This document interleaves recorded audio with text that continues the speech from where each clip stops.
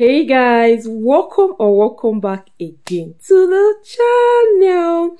So guys, if it's your first time coming across this channel, please kindly subscribe to this channel and turn on our bell notification so you'll be the first to be notified whenever we post in this channel. To you all my returning subscribers, I see you all, I love you all, and I appreciate you all.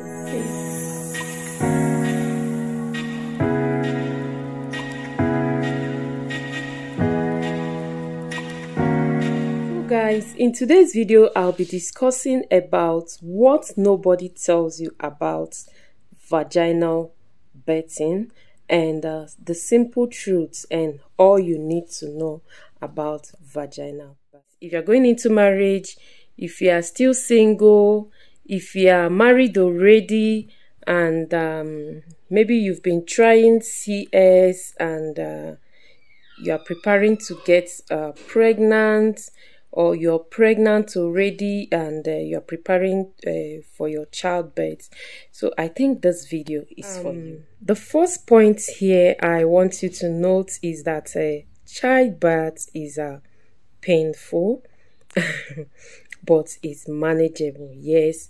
And second, you should listen to your doctor and your midwife. They know what is best for you. And also first childbirth is always not pleasant because of episiotomy, and each baby is different, and first time moms, they may experience a longer contraction, which may take 12 to 18 hours, even 20 hours, some people 24 hours. So these are the points I want you to know. Yeah, vaginal birth is the most common and the safest type of childbirth for me, because after that you'll be free to walk around, slowly do your things, and yeah, spend time with your baby. If you have a vaginal birth, recovery can take from 4 weeks to 6 weeks or more if you had a perineal or what we call episiotomy. Perineal tear is a vaginal tear during childbirth. Maybe the vagina is it can't stretch well, or maybe the head of the baby is too big. So this is where you get what is called perineal tear. Okay, so episiotomy is the cut to widen the vagina, which will be stitched back after delivering of the child and placenta.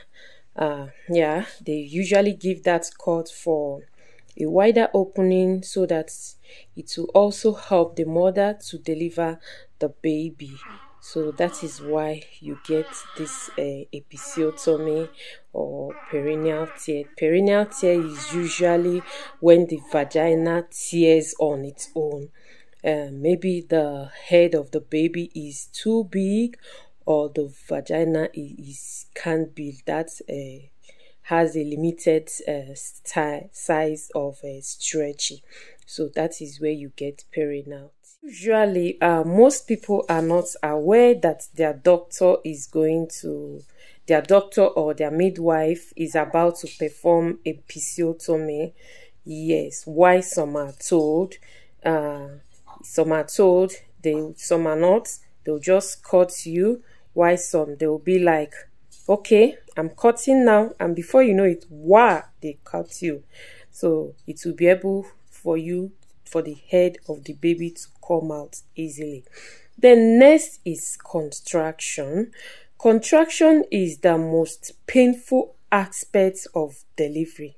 Contraction and yeah, what I will say is contraction is the tightening of the uterine muscles, muscle fiber that occurs. Sorry for the noise in the background. the tightening of the uterine muscle fibers that occur briefly and intermittently throughout pregnancy, more regularly, forcefully, and active during labor. The more stronger and stronger you have contraction, it means that the baby is already there and the baby wants to come out and see the world. Contraction is not something that we joke with. It's really not something we joke with, because gosh, contraction, this thing, like I said, is the tightening of the uterine muscles.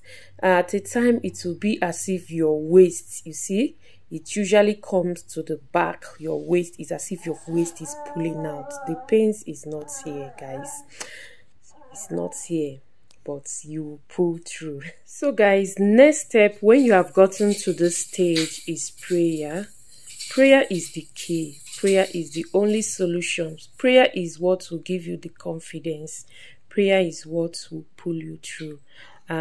Anything that has to do with life also has to do with death. So at this stage, you pray and give your life to God. Yeah, prayer is only the key. Then you go through you enter into the main deal, which is the labor. Listen to your doctor and your midwife.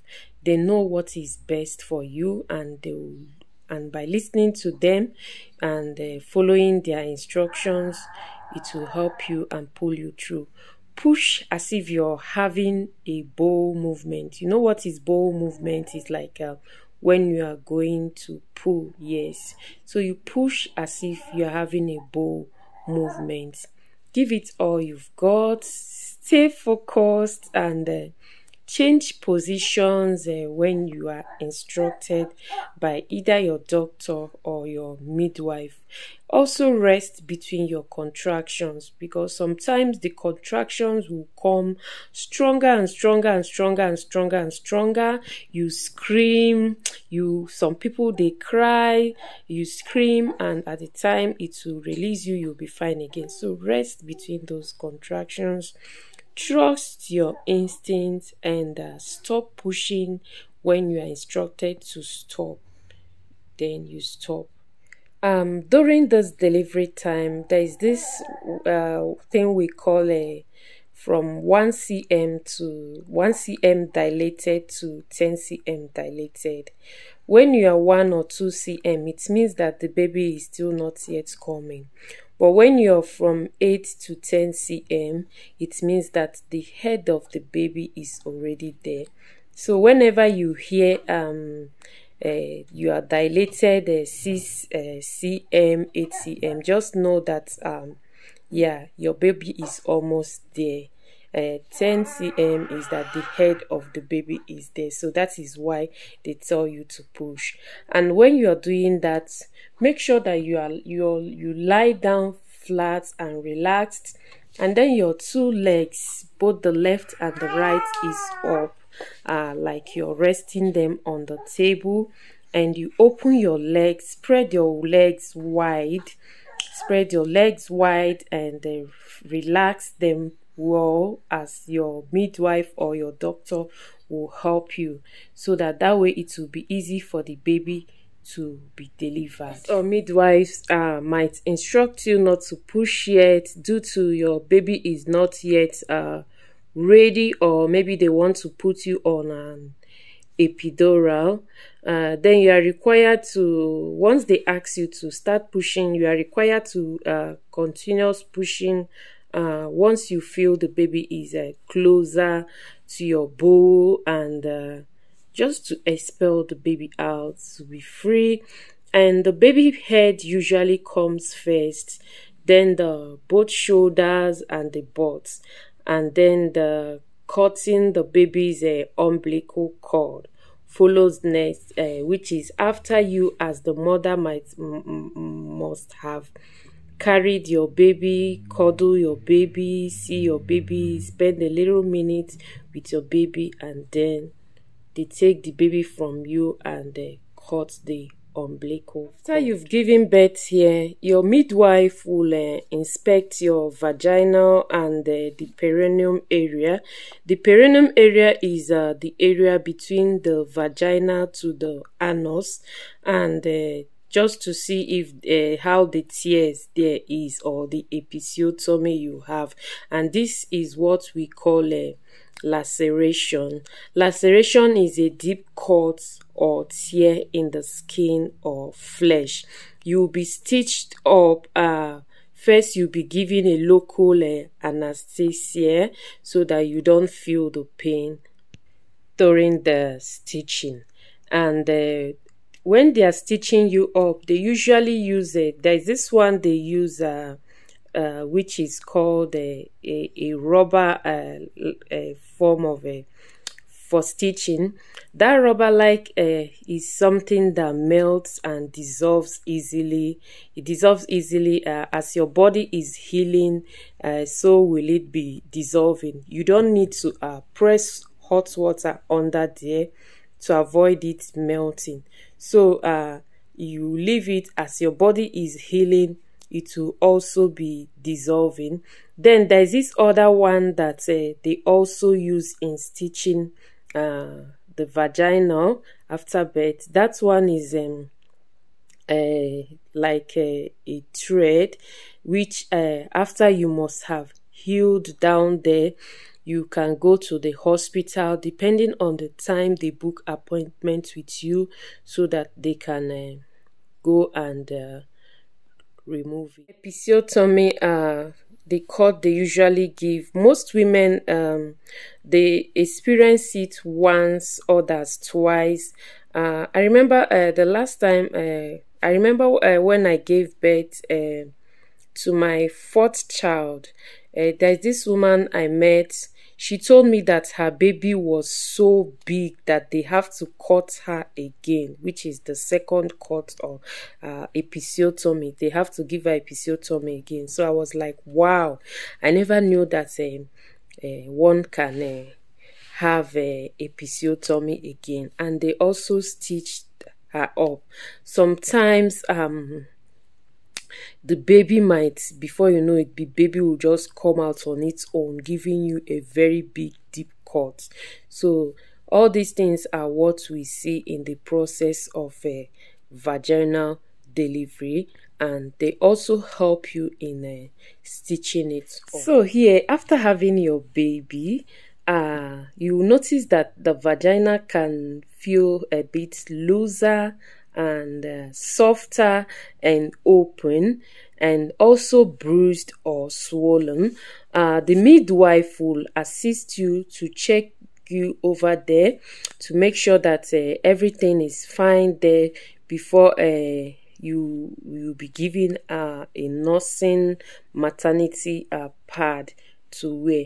And after 2 to 3 days, the swelling and the openness should start to reduce by then.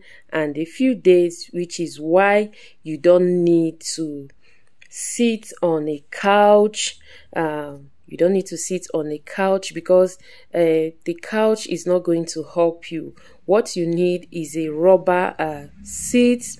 Rubber seat where you can sit, or a wooden chair. That is what I learned from my mother. You sit in the rubber chair or a wooden chair where you sit, and always close your both legs, and don't sit and leave your legs open wide. No, you sit, you close your legs. That's where you will be healing. So that is it. The couch is not good for you, neither is any other one. What you need is that the wooden seat or the rubber seat, and you continue sitting there. And don't get tired of it. Sitting there for 1 month to 2 months period of time. And also, do not be in a hurry to jump into meeting your man. Instead, you wait for 4 to 5 weeks, or even 6 weeks, or even more than that, before you can consider meeting your man. After birthing your baby, it's good that you take a shower, you take a bath, a very warm bath or a very warm shower. That way it will help to cool off all what you went through during the process of this childbirth. And during the first 6 weeks of your childbirth, vaginal delivery, avoid anything strenuous work. All you need is just to eat, sleep and rest. Eat, sleep and rest. Look after yourself and also look after your baby. So that is all I have for this topic today. Share your experience with me in the comment section below, and remember to give this video a thumbs up if you enjoyed watching this video. Share this video if you can to your social media handles, and subscribe. Please kindly subscribe to this channel. I'm sure you enjoy what we do here. Subscribe to be a friend of this family. Subscribe to be a member of this family, and also follow me up on my Instagram handles and my TikTok as well as my Facebook handles. I love you all. I appreciate you all, and I hope to see you all again in my next video. Cheers and bye. Try to let go of all of the nonsense that you